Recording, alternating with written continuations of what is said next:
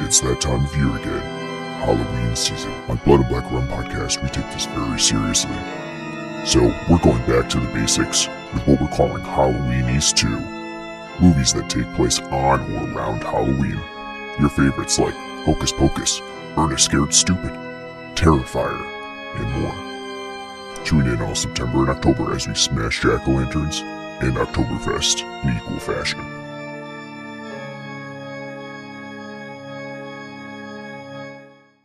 Hey guys, welcome back to the Blood and Black Rum podcast. I'm Ryan from coldsploitation.com, and I'm joined with my co-host Martin. How's it going? Doing well. We have another Halloween episode for you today, part of the Halloweenies 2 season here on Blood and Black Rum podcast. And I must say, we have a pretty ribald episode awaiting our fans here. Following the tradition of a spooky and a fun episode, we just did a fun episode with the WNUF Halloween special. And today we're going back to spooky, kind of, maybe. Kind of. Going back to, I guess you could call horror. You could say horror. Spooky, maybe not, probably. I'd say it's more spooky than horror. It's got the supernatural element to it. Yeah, it's one of those movies where we wanted to cover this one because for Halloweenies, again, we're doing movies that take place on or around Halloween, the Halloween season. Going back to, the nostalgic element of Halloween in your film. And so for this one, the name itself evokes a lot of Halloween ideas. And it takes place around Halloween for sure.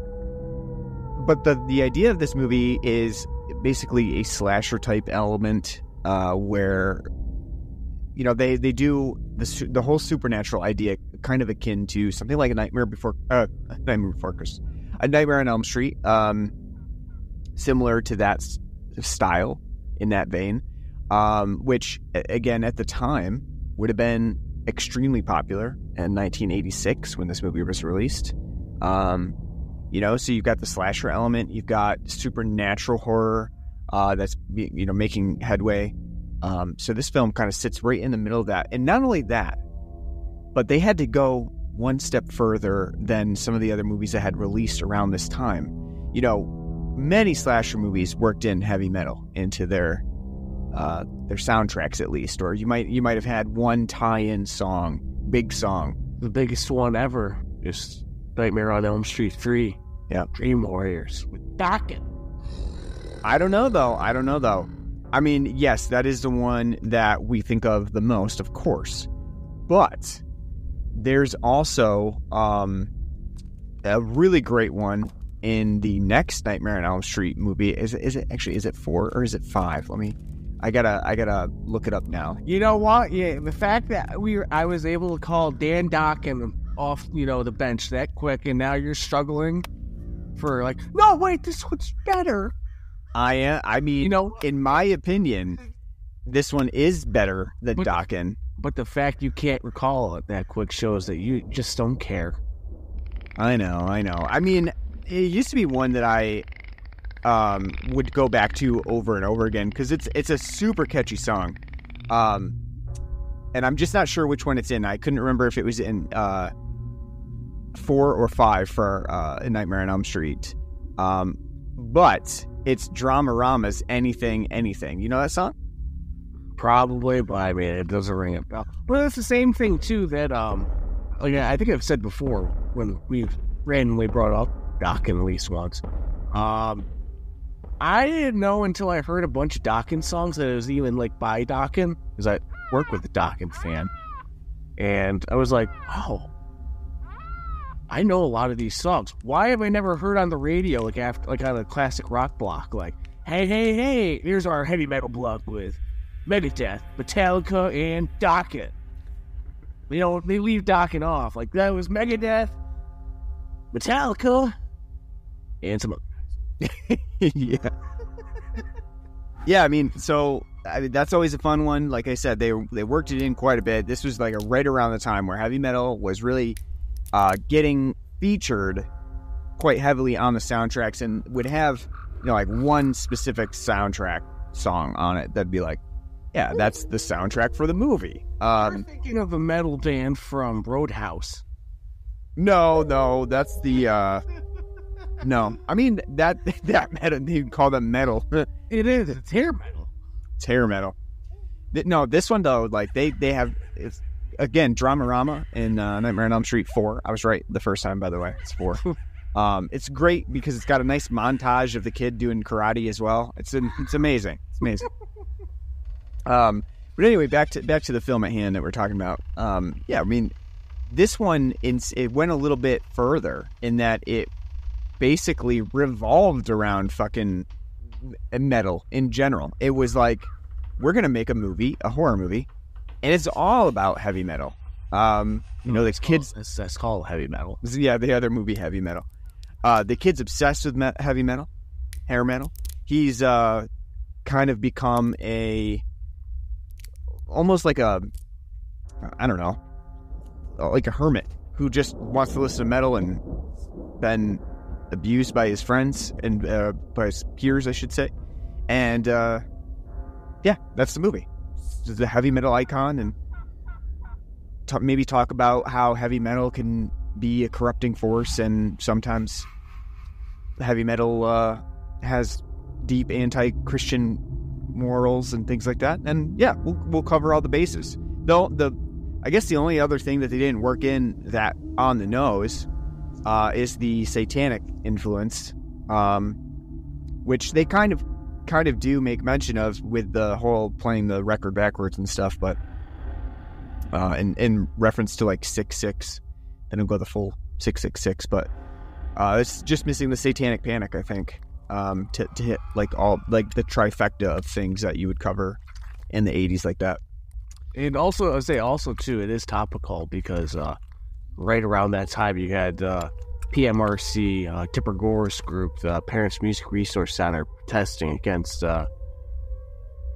this type of music that was satanic and sexual and graphic and immoral. And you ended up having a cavalcade of people showing up at Congress for these meetings, like D. Snyder being the big one, yeah, and Frank Zappa and John Denver for Rocky Mountain High of all things. If you're like, this is fucking stupid, but it's looking back. I mean, it's a little blip on the radar, but I mean, the satanic panic is, was, especially in the 80s, in the mid-Reagan years, was a damn big thing, and with the AIDS outbreak and all that, Yeah, I mean, the PMRC does definitely factor into this, of course. So, into this movie, we'll talk about how that kind of comes up later on. But and it was formed in 1985, and this movie released in 1986. So yeah, it was certainly to some extent influenced by the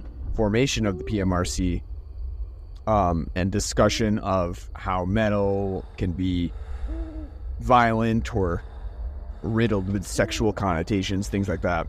So yeah, I guess we should introduce the movie. We're talking about 1986's Ragman, but you probably know it better by Trick or Treat, which is a terrible name for this film. On Wikipedia, it doesn't cite it, but if this is true as a title in other foreign markets, Death at 33 RPMs is a much better name.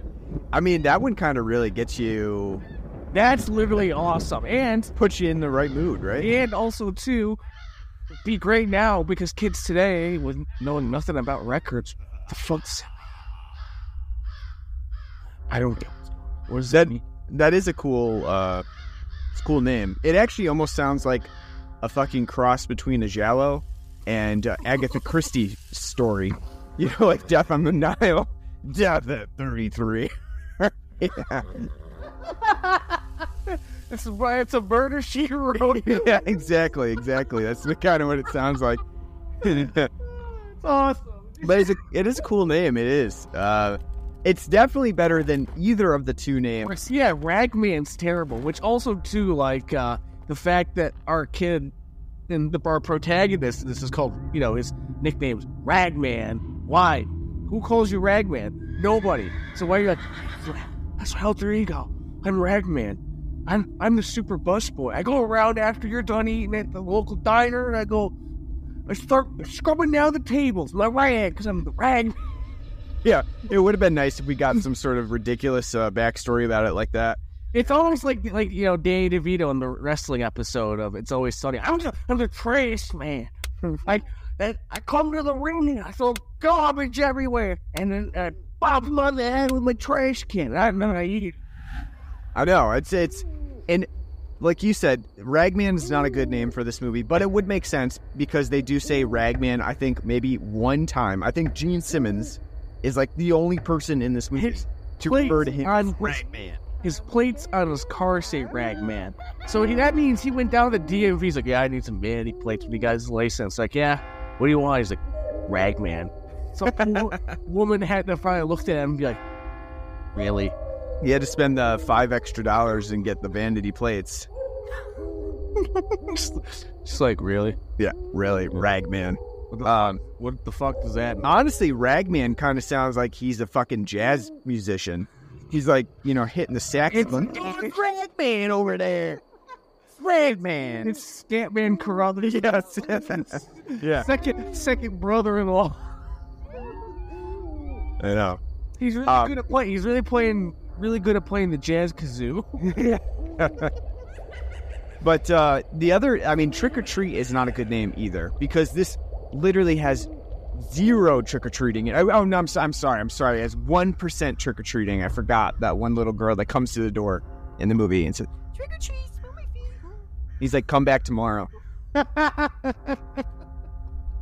Was a pretty good one. But anyway, it's Trick-or-Treat's a bad name. And before we go into our beer, I'll just say this, and then we'll take the break there. But I do feel like in this movie, and this is the first time I've ever seen Trick or Treat. I don't know anything about it. I haven't, watched any extra features or done any research on the backstory behind it. But I will say that I feel like the element of Halloween was added as an afterthought in this movie. That Halloween itself, maybe they had to even do reshoots because a lot of times the film makes no mention of Halloween at all. It literally is like there's like 2 scenes in the movie that have anything to do with Halloween. So I almost feel like they wrote a movie, they wrote it as Ragman, it had no Halloween in it, and they were like, no, we need something. We need this movie is as Halloween as Haddonfield. Okay? So don't Don't even start. It's less so. It's literally the same as Haddonfield, Illinois. Couldn't tell the difference. At least in Haddonfield, you see kids trick-or-treating, albeit at the ungodly hour of 3 p.m., but at least you see them trick-or-treating. In this it's not trick-or-treat. That's not trick-or-treat. That's just prancing home from school, I guess you could say. But in this movie, you literally only see one trick-or-treater. But we can talk about the Halloween aesthetic. We'll dig into that a little later. We'll get into that. So let's take a break real quick. Talk about the show that we have, or the beer that we have on the show. Sorry, and I picked this one up.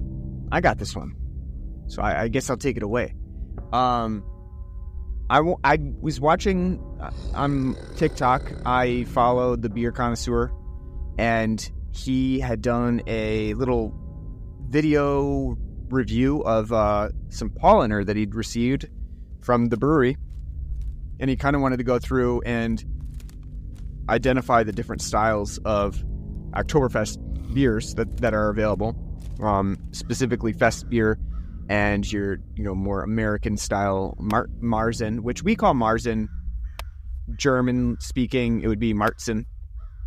So you're wrong. Yeah, we mispronounce probably, but I like to say Marzen, it's easier. But anyway, so he went through the different distinctions between Fest beer and Marzen, and then he tried the various Paulaners, because Paulaner actually makes a couple different beers, and they also make what we had on here previously, which was the for this year too. Yeah, this kind of serendipitous that happened, but the what's that called? The Hacker Shore, which we had on here, which was more of a Marzen style, in that vein of malty breadiness. So he had that one, which they make. He had Paulaner's Fest beer, and then he also had Paulaner's Marzen style. And in America, we have those named a little bit differently. So we have the Oktoberfest beer. So they kind of combine Oktoberfest and beer together to make Fest beer. And then we also have the Oktoberfest Marzen. And for this show, I picked up the Oktoberfest beer, for one thing, because that was the only thing available. That's all that this shop had for Paulaner. So they didn't even have the Marzen. But also because we haven't really done a Fest beer this year. We've done pretty much all Marzens. So wanted to tackle this one and see what we thought about Paulaner. Which, to kind of reiterate, for those who don't know, we're very layman. I mean, we love drinking our beer. We're layman in the brewing aspect. But Marzens, though the traditional style of Oktoberfest in Germany has kind of like fallen out of favor, because though it's a delightful beer, it can be a little taxing to drink with all its biscuity, bready goodness. So the Fest beer kind of came around because it's lighter and easier. In America, but almost all, when you're buying, for the most part, unless specified, when you buy at Oktoberfest, it is a Marzen style. Classic traditional style. Yep. One thing that I found interesting that he pointed out, though, that I guess I never really realized, is that a Fest beer is actually a higher alcohol content. Generally around the 6%, whereas a Marzen is about 5%. So you do have the breadier, maltier elements to the Marzen, and much heavier for drinking. But at the same time, you have the Fest beer, which is a higher alcohol content, but you can drink more of it because it's lighter. So, interesting brewing fact for that. But anyway, for this Fest beer, Oktoberfest beer for Americans, this is a pretty classic style Fest beer, I would say. It's got a nice light character to it. There are some hops to it that balance out the maltier elements, so it doesn't become too bready or heavy. So it does have lager characteristics, and for people who do like standard lagers, this is probably going to be close to a standard imported lager, but also has just a hint more malt to it. Maybe a little bit heavier than a regular style lager. And that's pretty much how I know of Fest beer, and I like it a lot. It's very drinkable, very easy to put down. You can go through quite a few of these in a time, and I think Paulaner makes a really darn good Fest beer, in my opinion. Yeah, I like it a lot. Like, I mean, we both agree because we have, really similar taste, and if you listen to our Oktoberfest episodes, you'll know. It's, we do prefer Marzens over Fest beers, but I do think they have their place, and this is a damn delightful Fest beer. It's very crisp, very easy to drink, slightly, as I take a sip, it's got like a little bit of hoppiness to it, nice like weediness to it, like not weedy, but like grassiness to it, kind of like a Helles lager. It's just really good, really clean, really crisp. Goes down really easy, Again, like, they do have like higher ABV. They're a lot easier to kick back than Marzen. And I do think out of all the Fest beers that I've had, I think this might be the best one so far. It's really crisp, easy to drink, and I have yet to have a bad beer from Paulaner. And I think, like, according to my check-ins, this is my first Paulaner. I don't know if that's true or not, but I don't think so, because speak of the devil. So when I had like the Marzen like 5 years ago, I think it was at the same time that season 3 of Better Call Saul was airing.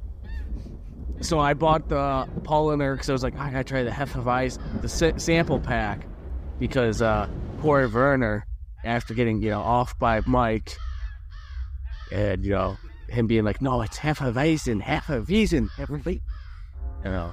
and I was like, now, like, just like poor Mike, like, now Werner, now. So I think it's all coming back to me now. Which, by the way, if you have not watched Better Call Saul, fucking watch Better Call Saul. Do so. Kind of led you on a little tangent there, but that's where the best parts of the show go. It's not really about what we're talking about. It's tangents. Well, yeah. I mean, I don't know if I've had it or not. If I have, I haven't checked into it. But now I do need to check out, for this year, I would really like to check out the Oktoberfest Marzen as well, just to see what kind of differences there are between the two. I think we're going to have to go down to Oktoberfest to do. Yeah, we're going to have to try to find it. Because I think the one place that you want to go does have this on tap as Marzen. Could be. So yeah, we'll have to check that out. But I like the Fest beer a lot as well. It's just not, for me, it's not my favorite style of Oktoberfest, but it's still, there's a place for it, and it's really good, especially on warmer fall days. So check Paulaner out. I mean, I don't think they really need your support. They probably have enough support as it is, but still, if you like Oktoberfest, check it out. If there's one thing they can do better, ditch the monk on your beer. Ditch the monk. And go for a nice busty barmaid like a Hofbrau. Which, when I was at the store, one of the beverage centers out in Ilion, home of Remington, with a buddy, and we were checking beers, and I got to the Hofbrau section. I'm like, look, and that's how you know a Hofbrau is good. Look at those 6-packs. Chesty barmaids on every pack. That's right. One guy's there in his leader hose, but the main focus is the girls and their dirndles and their boobies popping out. Is that Uncle good or not? Don't know. Don't care. Got something to add to the spank bank. That's right. All right. Which Ryan's going to be also wearing when we go to Oktoberfest this week. A dirndl? Yeah, I'd love to try to pull it off. It'll look delightful. I'd give it a shot. I don't know if I'm not stacked up there, but I'll try anything once. You know what? Doesn't look like they have Paulaner's Oktoberfest on tap. Bummer. But they have Spaten Lager, Spaten Oktoberfest, Hofbrau Munchen. So perfect. They got Paulaner Hefeweizen. Yeah, a bunch of Hefeweizens. God bless. All right, so let's talk about Trick or Treat, shall we? It's 33 RPMs. Death at 3. Yeah, you refuse to call it Trick or Treat anymore. You're just going to call it by its intended title. Yeah, so let's start off with that. Halloween scale. I know we usually say it for later. Halloween scale of this film. It's a 4 out of 10. It's incredibly paltry. I might even give it a 3 out of 10. I might give it a 3. I feel like it, again, like I said, it was an afterthought, at least in my opinion. It feels like they had to maybe reshoot a couple scenes to actually have it. And to be honest with you, the whole Halloween party scene that actually takes place where they go to the Halloween dance at the high school really seems unnecessary, for one thing. It's kind of a waste of time. Which in this movie, I would say, too, that the movie does feel overly long, so probably could have skipped that Halloween party entirely. Because it feels superfluous. It doesn't have the murder that something like A Nightmare on Elm Street 2 has, where Freddy actually shows up at a party and just like fucking goes wild, just like ripping people to shreds here and there willy-nilly.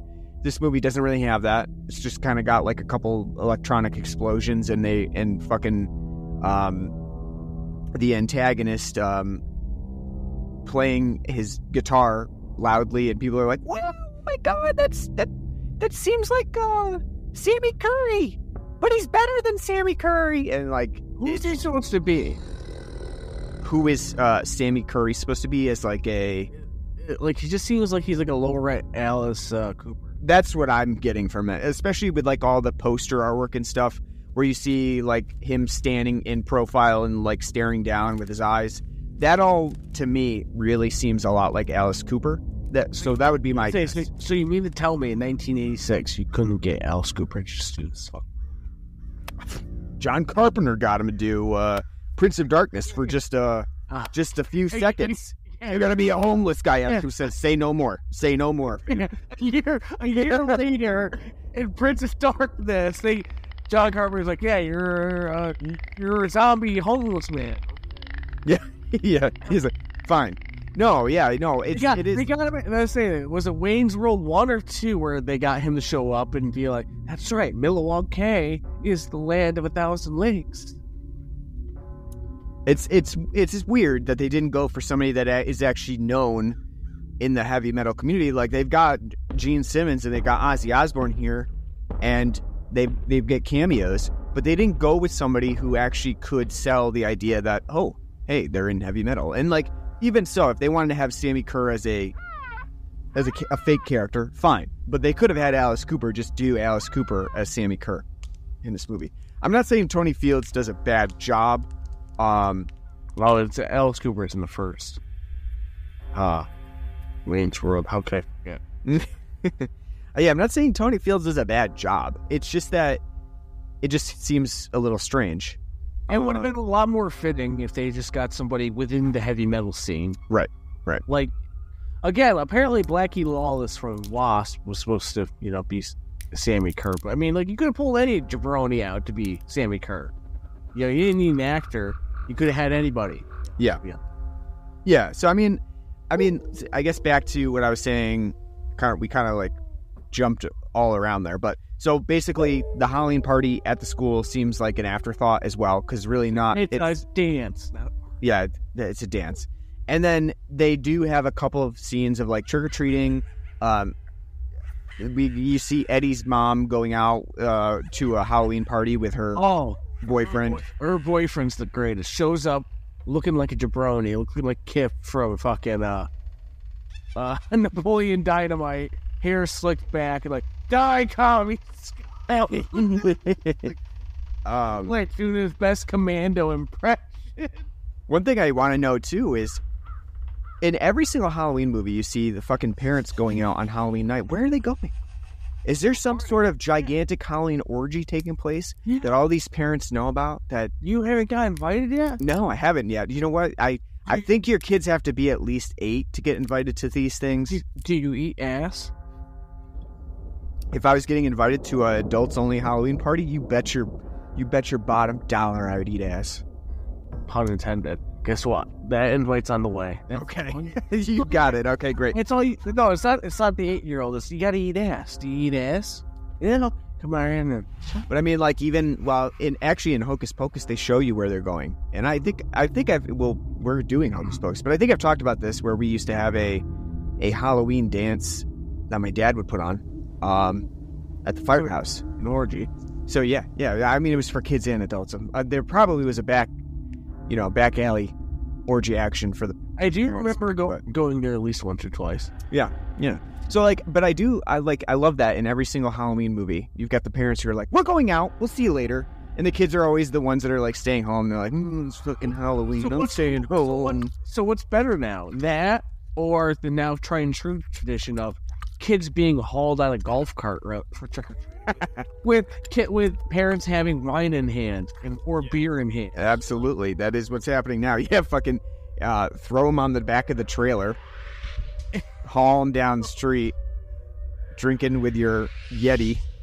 It's literally the saddest thing in the world, but also the most millennial thing. I agree. I mean, we can't do anything fun on because we've got the fucking kids. I know. Strap them into the tractor. We're gonna haul a trailer down the road, and we're just gonna drink on the way. Grab your Yeti. I know. It is sad. Come on, kids. Dad's gotta drink his bush, but he doesn't want to have to drive. I know. Drive. You kids just hop on the trailer and go for a ride.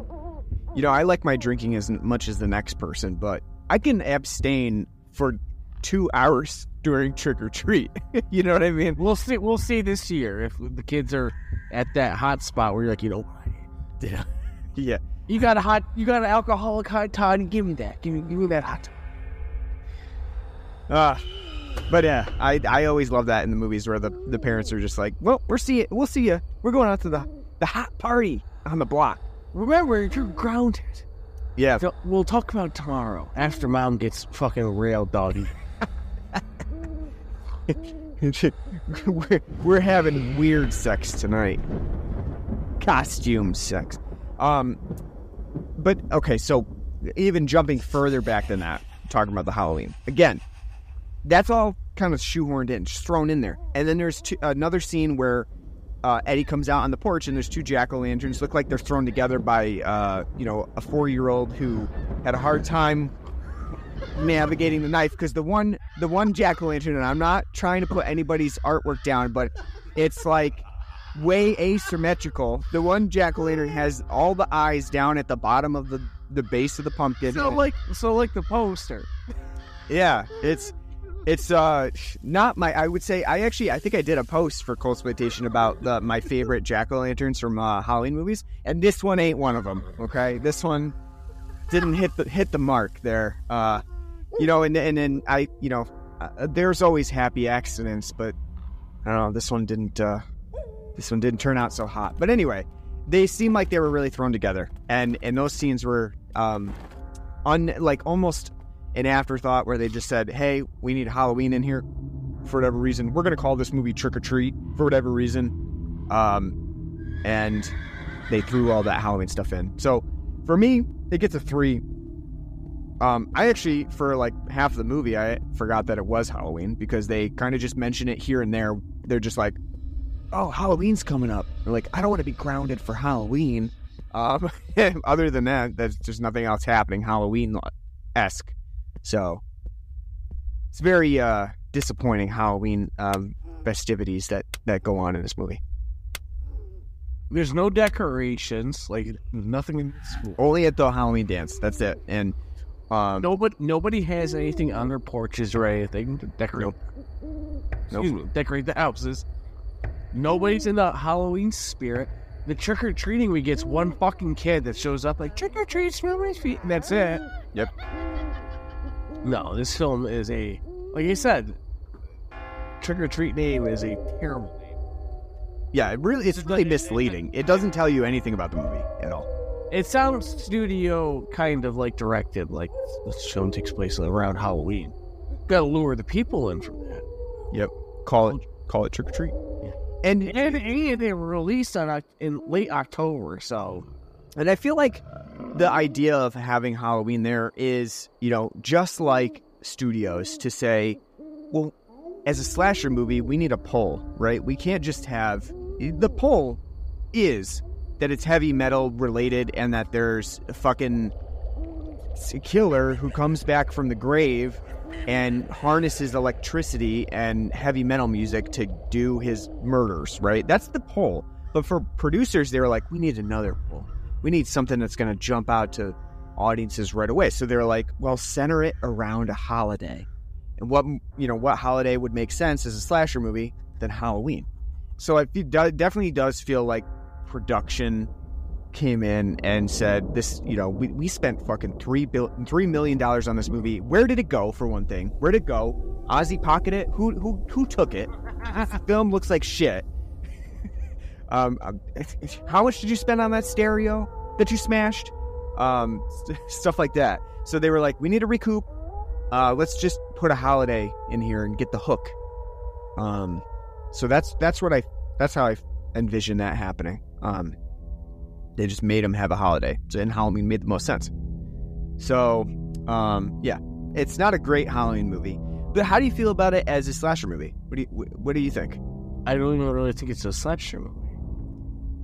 Not a lot of slashing actually happens. No, and any killing it's very tame and off screen, and actually, even some of the scenes where you would expect there to be like a slasher type killing doesn't actually happen. Like I'm thinking about the girl who's what's his name? The jock's girlfriend, Haney. Yeah, it's Jeannie's girl. Jeannie is the girlfriend, and she's in the truck, and she's just kind of been rebuffed by Haney. He's like, I'm out of here.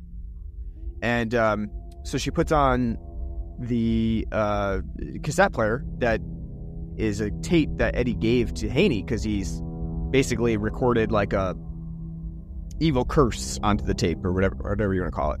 And so she's starting to listen to it, and she's getting all hot and heavy because whatever's on that tape, man, sexy shit. Makes you want to go to finger bang. That's what she was doing. And then all of a sudden she sees like a demon thing in front of her, like almost like a gargoyle with like a huge tongue. And at that point, if it was working at that point, just go with it, right? She freaks out, but I feel like you would just be like, okay, you know, tongue's doing the tongue's business. I don't know. Have you see a tentacle hentai?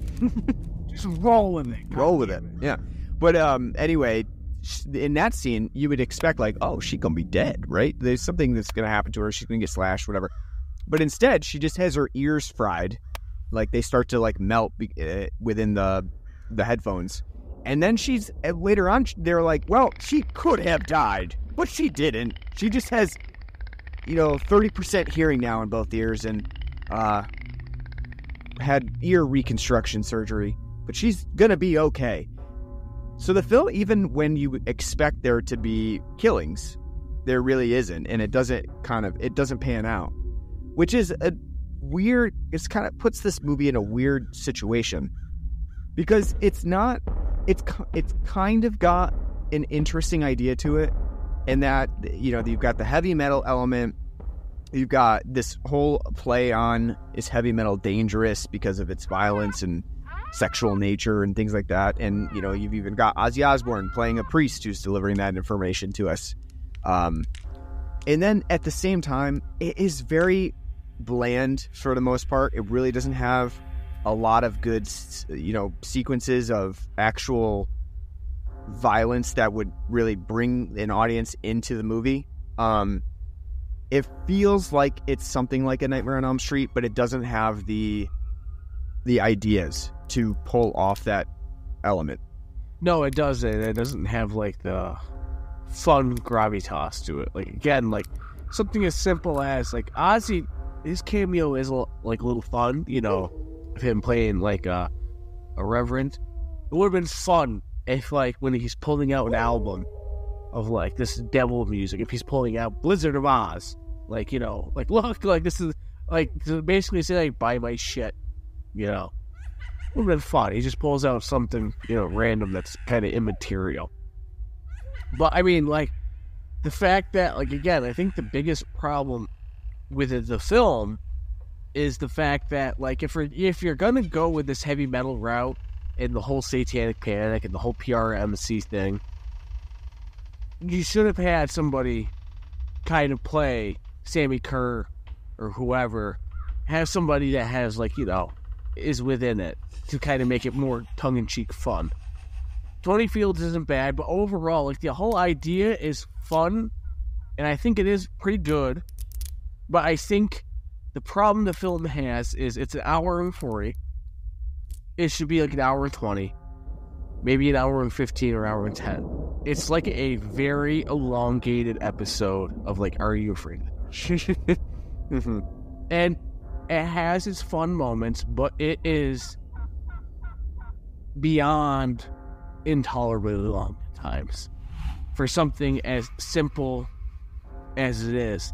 And there's like, as you said you say this is a slasher. I wouldn't call this a slasher at all, because there's no slashing. There's no real violence. All the violence that takes place is off screen or not really like affected. He's more like fucking Doc Brown popping in and out like, Marty, we gotta go to the Metallica concert. It's gonna be a lot of fun. Yeah, I mean, I do agree with the Are You Afraid of the Dark, or, that sort of reference, because I do get that sense at times, if it had toned down maybe like some of the bullying a little bit, because some of the bullying does get, and we discussed this, and I thought the exact same thing as you. It does get like school shooter-esque, like where fucking Eddie, obviously wearing a patch, very reminiscent of, the Columbine shooters in some scenario, where he basically gets bullied constantly by the jocks who here, again, look like they're, 35 years old, held back 5 times. They it does go into that a little bit, and it kind of deals with the bullying aspect to pretty extreme levels. Of course, Eddie goes to a pool party. He gets like basically like a weight or an anvil, whatever the fuck they found at the side of the pool, shoved into his backpack, and they throw him into the water, and he obviously can't swim with that, and they kind of play it off like, I don't know why he's so mad. There's just a weight in there. It's just a joke. It's a prank. Good time. You have him like stripped naked and then thrown out into the middle of the gym where cheerleaders are practicing, and he gets a photo taken of him naked. Stuff. Yeah, I like too. It's like got that GTA. As soon as that like Polaroid shot, he's like wasted. Like yeah. I mean, stuff like that. It's kind of to the extreme. But then again, like the way that the film kind of treats the idea of Sammy coming and being a villain is very Are You Afraid of the Dark-esque, where not much happens to people. I do think that there are some killings at the end and electrocutions and stuff like that, but it's all kind of in like a jokey manner that doesn't really ever get to the point where it's to the extent of other slasher films like Friday the 13th, which is in its later iterations was very gory and kind of went to the extremes, or A Nightmare on Elm Street, which really played up the idea of dreams and the creativity of what you could do with those, and also got very creative with its deaths. This movie doesn't really have that, and it doesn't go to very extreme lengths to show murder in that capacity. Not only that too, though. I mean, Eddie's not really. I mean, he's not really that metal. Oh, my penis is hanging out. You know what? Be metal. Turn around and be like, "Hello, ladies." Not approving that, but I mean, like, be metal. Like, be Rick Flair. I think that's what Sammy's trying to teach him. It's funny because later on when he's first, hearing the record and he's playing the record back, and Sammy just says something like, "Let the big fish come to you." Like, be the bait.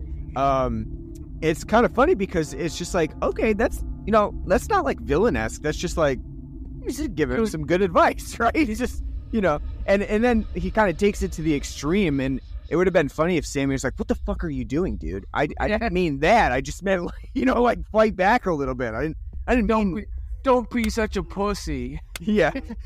I didn't mean, like, fucking murder a guy. But, yeah. But no, I mean, like, it's funny because he's like, I like metal. I like Poison.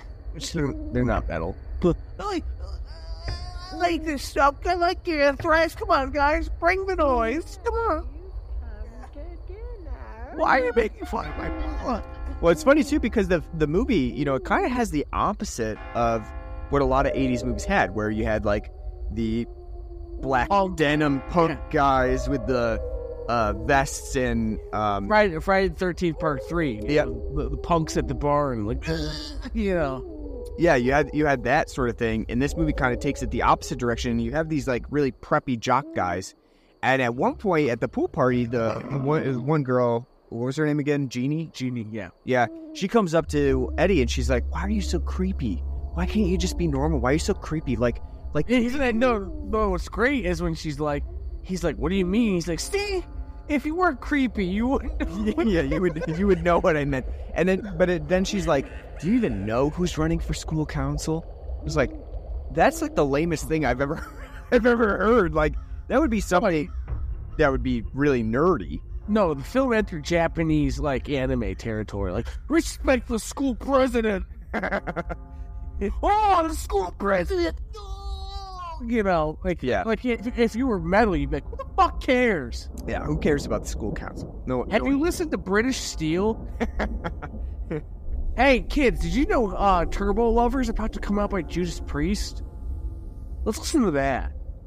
I know. I mean, you would think that Eddie would be the cool kid. Hey, have you listened to Ride the Lightning yet? You fucking should. Even now, like, Eddie's friend, too, what's his name? Nerdbag. Yeah, like, he Roger, he even has, like, more of what you would, like, for now, you would have, like, the popular look, because he's got, like, those horn-rimmed glasses, he's like the actual... Madonna look is in these days. Yeah, it kind of is, like, it's kind of like, kind of like a jokey way of being nerdy, but you're not. That he's kind of got that look in this movie. And it's funny. The other thing I really like too, like that instance where he picked up the phone and he was like, "We just got call waiting. We just got call waiting."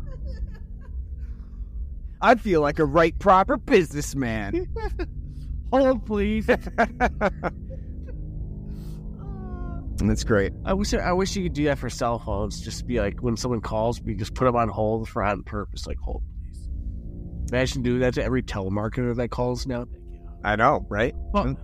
Fuck you, Indian guy, trying to steal my credit card. You know what we haven't talked about, but this movie has the very tried and true stereotypical girl who's obsessed with the main character, even though she really has no reason or right to be, right? Because that's also what's she crushing about Eddie? What's Leslie see in Eddie besides his mullet? I think it's more like the lost puppy dog sort of thing. It's like, I can fix this guy, Don't worry, in 2 years I'll have him listening to the Pixies in no time. It's kind of like the same thing with Nightmare on Elm Street 2, where you have, the main character who's kind of like a dorky, geeky guy. He gets bullied, and you have one girl who's just like, I feel bad for him. And then they fall in love. The same thing that happens here. This is sort of like the same idea that happens over and over again, especially in the 80s, where you had like the geeks. At least in some other movies, though, the geeks had like charming elements to them that you were like, oh, okay, I see why she would be interested. In this movie, it's really hard to find why Leslie even cares, because Eddie's constantly an asshole to her. After the pool party, he's like, you set me up, even though he really has no right to even think that. And then later on, he just says really random, bizarre stuff to her, like, I like your jeans, they really suit you. At that point, you're like, you are going to be a school shooter. I think Tommy Wiseau sat down and took notes. He's like, yeah, pretty much. He's like, oh, real bizarre. Well, hello, doggy. You're my favorite customer, so okay, bye. I mean, at the same time, though, are you going to say, I really like your receptionist outfit, Leslie? Your 4-inch turtleneck sweater, I really love it. I don't know. Right. You don't know what kind of neck she has. She's packing behind. That's right. Yeah, that's the whole appeal, the charm. It's full on protected. I can't tell you the last time if I've ever even worn a turtleneck. I feel like mine was like 4th grade or something like that. Like I don't know what the purpose of such discomfort would be. He was like, it's just bugging me the whole day. I know. I mean, she has that like receptionist at 35 going home to the kids look down in this movie, especially when you first meet her. She's got the turtleneck and the business suit on. Great. What do you think, like, how do you like the Fastway music in this movie? Man, because they do the whole soundtrack. It's literally the most like generic 80s metal ever. It really is. It's like Love Fist from Vice City, but not as charming as Love Fist. Yeah, I feel like the songs, like you kind of hit it on the head. It's like very generic. The songs are so generic, and they don't have the, and there's multiple of them too. So that's another problem with this movie, is like you have multiple songs, they don't really stick with the viewer, but none of them really have a riff that's really like, wow. Like, wow, I love that song. That song's really catchy. None of them have that. The movie's too busy with like the soundtrack having like satanic metal playing, where it's just like like a shitty version of Van Halen's Eruption, just like random noodling throughout, and it's not like really like endearing. Because it's not, there's nothing to it. There's, like you said, there's no hook. Like, if anything, like, you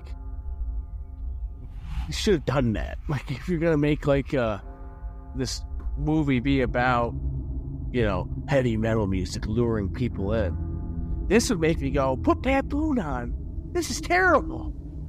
Yeah, it needed something. It needed something, I don't know. The soundtrack is fine, but it just doesn't really end up being anything that's memorable.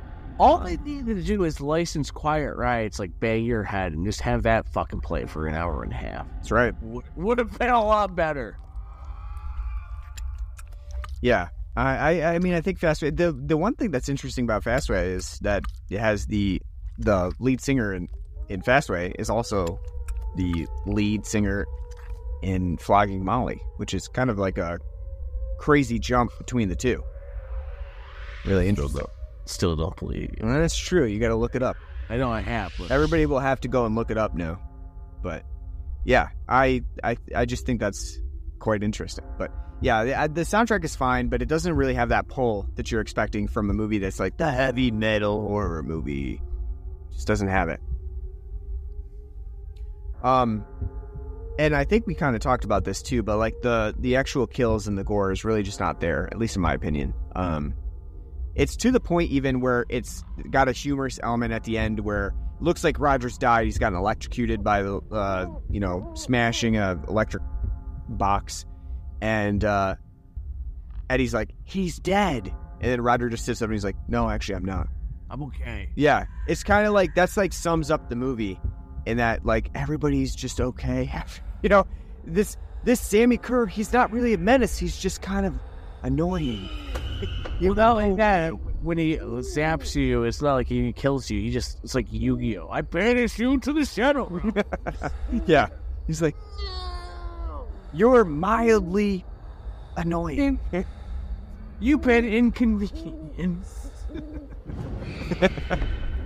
What do you think about the ending where they have to get rid of Sammy Kerr by both getting rid of him in bodily form and then also smashing all of the recordings that have him on it?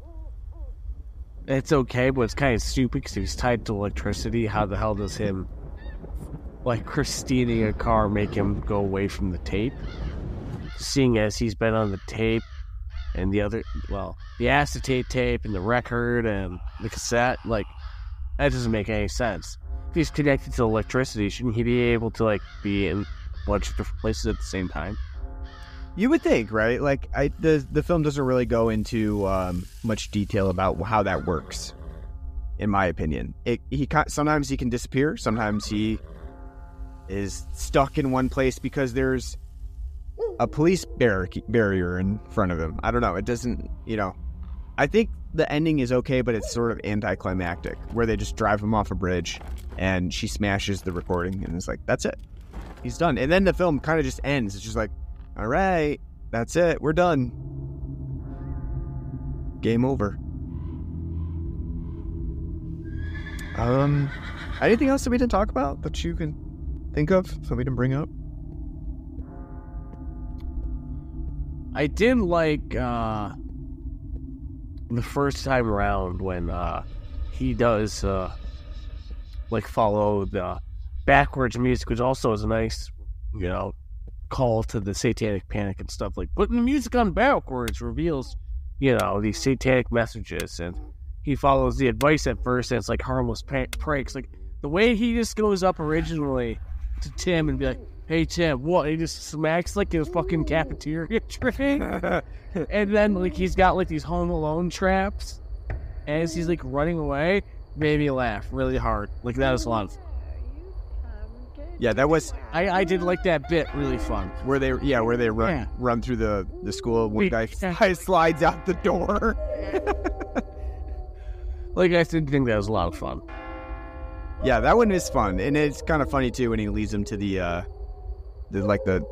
teacher's lounge, sprays everybody with the fire extinguisher. Fire hydrant. Yeah, that's nice. I've been put on janitorial duty because of this. Yeah, that is nice. That's a good bit. What do you think of Gene Simmons in this? We didn't talk about that. We talked about Ozzy, but we didn't talk about Gene. I mean, he really doesn't really get that much time to be in the movie. Like, there's just that one scene, basically at the beginning, where he's, the disc jockey and Eddie comes in, basically whining at him. Then he kind of gets to espouse some knowledge. Really, he's like, he's just a guy. You don't know him. He's your idol, but you've never met him before. Which I did like, but other than that, I don't think like he gets much time to even. I think Ozzy probably gets more time to really solidify his place in this movie. So, I don't know. It was fine, but it just wasn't that memorable.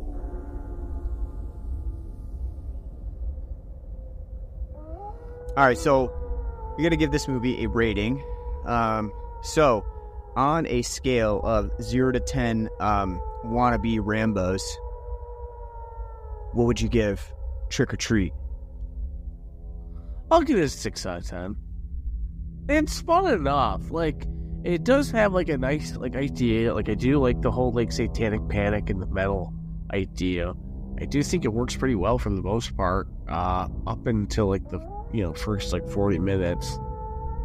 It's pretty fun. I think when it goes, like, kind of meandering into the slasher sci-fi territories where it kind of loses the plot and it does become overwrought and goes on for too long, it does have very much a Are You Afraid of the Dark episode feel. It's very kid showy for the most part, outside of, like, the tits and shit. With, like, the whole violence aspect is very muted, so to call it the slasher, I can't do that. But it does have some fun, interesting ideas. I do think it would have worked a lot better if, for the music, you didn't have, like, a set, like, band playing the whole fucking score. If you had, one good licensed song, and maybe somebody worth a damn from the metal scene attached to play Sammy, like at Alice Cooper, would be a lot more meaningful and impactful, because the acting, though not bad in this film, is very wooden across the board. Everybody's incredibly wooden and stilted and not really too enjoyable. But in spite of all that, I did have enough fun. I don't think, because I didn't think it was a bad film by any means. Did I enjoy it that much? Not that much, but again, like, I don't like, it's a very average film. So 6 out of 10 kind of, for at least with our grading scale, fits the bill. It's a very average, middling film. It's very inoffensive. And I can see why this film kind of over the years probably disappeared into the night, because there's not much sticking up for it. But there's a lot worse that you can do for Halloween films. Yeah, I'd probably give it a 5.5 out of 10. I thought it was fine. It doesn't really have much staying power. I thought it was a little too long. Like, I checked about half an hour in, and I was like, wow, this movie's got to be almost done. And it was not even close. I think that, the idea is interesting. It's got kind of a fun aesthetic to it with the heavy metal elements, but it just doesn't really come together that well. I do agree that it has sort of like a Are You Afraid of the Dark / Goosebumps element to it that kind of prevents it from competing with, like, the big slasher movies of the time. Pair that with the fact that it's named Trick or Treat, but it really doesn't have much Halloween element to it at all. And I think you're kind of working yourself up for disappointment, because you're expecting heavy metal slasher, you're expecting Halloween, and the film doesn't really deliver on that too much. It has its kind of fun elements to it. It has, high school hijinks and stuff like that. But it really doesn't deliver the things that you're expecting it to. And I think that's probably the biggest problem, is that it's, there's an expectation here, and it doesn't really fulfill it. It probably could have been a little bit more successful in what it did, if it had maybe tapped into creativity a little bit more, gone even further into, like, the Nightmare on Elm Street route. I think that would have done the film a little bit better. But as it stands, it's fine. A little bland, a little boring at times. So I don't think it's the best of the 80s slashers that came out of that time frame. But as Martin said, there are far worse. So it might be worth a watch, if you're interested in heavy metal and want to get a taste for what this offers. So, all right, next time, what are we doing? We going back to nostalgia stuff? Is it finally time for Hocus Pocus? I thought we were doing Saw next. Oh, that's right. Saw is on the horizon. That releases this Friday, right? So, yeah, it would make sense. If we can get to the theater and see it, makes sense to do Saw. How long is this film? I'm gonna guess it's probably like an hour and 40, right? That'd be my guess. Tobin Bell requires 3 hours. It's 2 hours long. It's 2 hours. God. Damn it. Out. God. Damn it. Ouch. Yeah. All right. Well, yeah. Saw 10 is on the plate for next time. God, Shawnee Smith is just... She must have ran out of that Becker money. I can't wait. I feel like I need to do some studying to even be prepared for it. Go back and watch 2 and 3 at least. And 1. Make sure I remember all the events. I may have to too. Yeah. I won't, but like it's like, when did we do the Saw movies? Because I can tell you right now, when we did Saw not like 9 years ago, when we did the Saw retrospective, as our like first big Halloween thing. That's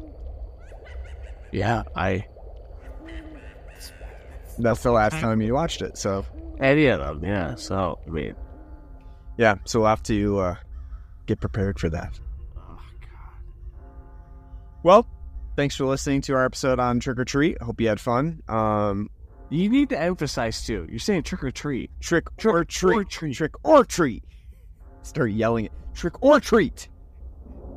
Either or in that one. Let everyone know so they know. Like, that's right. I like to say trick or treat. Trick or treat when I say the other one. So trick or treat. Hope you enjoyed. Revolve. Body, tawdry. Any of those adjectives. Hope you enjoyed this episode. Hope you come back for our episode on Saw 10 and continue our Halloweenies festival as we go through the rest of October into Halloween. If you want to keep up with that, subscribe to us on any podcast app that you can think of. We're on Google Podcasts, which is actually going away, just so you know. Apple Podcasts, our home base at Anchor.fm, which is now Spotify. So subscribe on there. Leave us a nice review. Appreciate that. We are also on Twitter and Facebook. Just search for us on there, Blood and Black Rum Podcast. We have an email address at bloodandblackrumpodcast@gmail.com. You can write to us. Let us know what you like, what you don't like, what movies you want us to cover. Take that in consideration.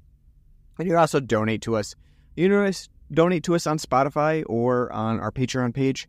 Either way, that goes back towards beer, so we appreciate that in advance. Other than that, hope you tune in next time for our episode on Saw 10. And until then, take care.